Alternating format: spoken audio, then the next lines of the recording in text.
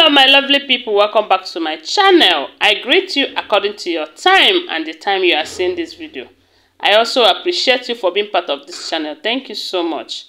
We are still on the gist from the palace of Ooni of Ife.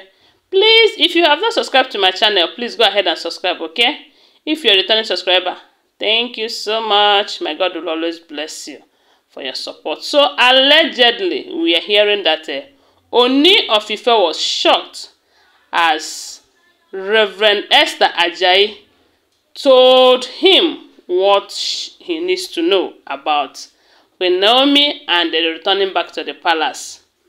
Recall that some time ago, about some months ago, when Ooni was unable to convince Queen Naomi to return back to the palace, he ran to Esther Ajayi, knowing fully well that Queen Naomi respects Esther a lot. Not just Queen Naomi, even Ooni of Ife holds Esther at high esteem. And they said when he went to her for her to intervene on the situation, they said Esther was able to talk Queen Naomi into agreeing to return back to the palace. And they were making preparations on how Queen Naomi will return back to the palace until Ooni of Ife went ahead and married the 7th wife, which blew everything out of proportion.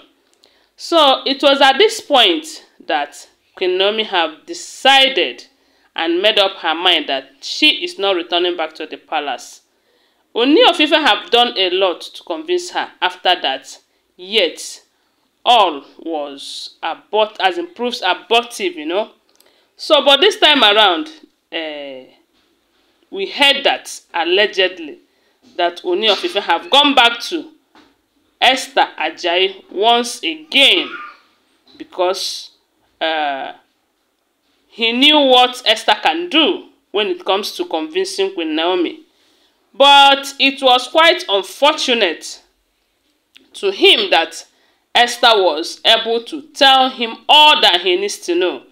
According to what we are hearing, they said Esther told him that this problem did not start today. Queen Naomi did not just wake up one morning and leave your palace. That before now, there have been issues like this.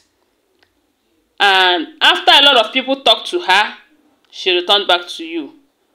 And she was enduring everything, hoping that you are going to change. According to Reverend Esther, they said that all these women that are causing problem between Ooni of Ife and Queen Naomi, that while they were still concubines to Ooni of Ife, Queen Naomi was tolerating them, that she was of a very big help to Ooni of Ife while in that palace.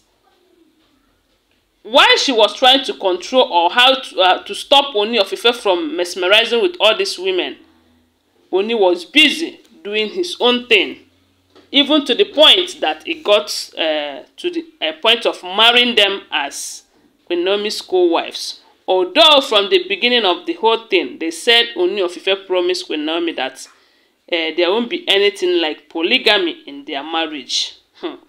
But that's not what we are talking about now. The thing is that they said Esther Ajayi told Ooni of Ife that Queen Naomi have given you her conditions.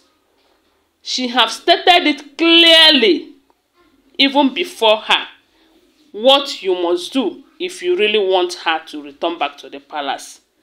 Then, why are you not doing all of that or any of that? You just ignore what she said, and yet you are running helter-skelter, contacting people to talk to her on your behalf. Let me tell you, according to what she said, they said she told Ooni of Ife that those people that you think are helping you, they are mocking you, that you are unable to control your family. As a king, you are expected to have a very good and well-managed home, so that the people that you are managing will be in good condition. So the best thing you can do to yourself and to your throne is to go home. Put your home in order.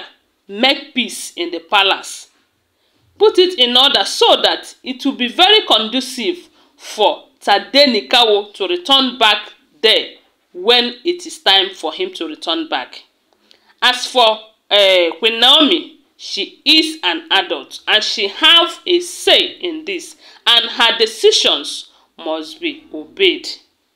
You should respect her decision, and she's old enough to know what she wants. If she says that she don't want to return back to that palace, you don't have any right to force her. And trying to force her will bring a bad name to your throne and to you as a human. So they said Reverend Esther Ajayi was able to talk to him, advise him the best way a mother can advise a son. But it is now left for him to take decision or to heed to Ajayi's advice. Because from what I am seeing, or from what we are hearing, all that matters to him is how to bring Queen Naomi back to that palace. But go and do the things that Queen Naomi said that once you do them, that she is going to return. You will not do it. It's not as if it's not in your power to do. You can still do them. But yet, you don't want to do it. And you want her to return back to your palace. You cannot eat your cake and have it. They said Queen Naomi have made up her mind that unless he abide by her own conditions and terms, that is the only thing that will bring her back to the palace. And they said this Reverend Ajayi have told him to go and make peace with himself, that he should stop dwelling on the past, that Queen Naomi was a good woman to you while she was there.